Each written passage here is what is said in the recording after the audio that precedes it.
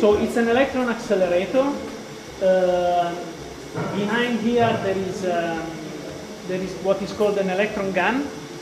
There is a laser that sends the light in this gun on a cathode, that is a photocathode, and the laser extracts electrons, and these electrons are accelerated by an electric field.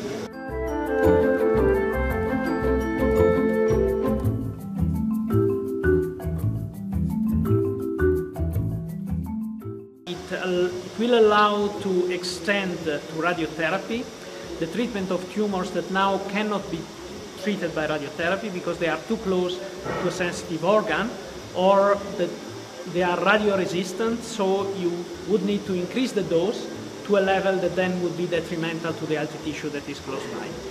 Brain tumor might be indeed a very good area of application because, yes, there is really the need to concentrate only on the tumor, the damage, let's say.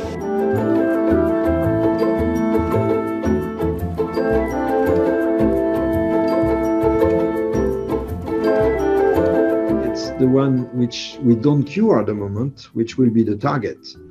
And for those particular cancer, which maybe, I don't know, 1/3 of the cancers, it could be a game changer, but probably not all of them, but at least there will be a new opportunity for more cure if it works.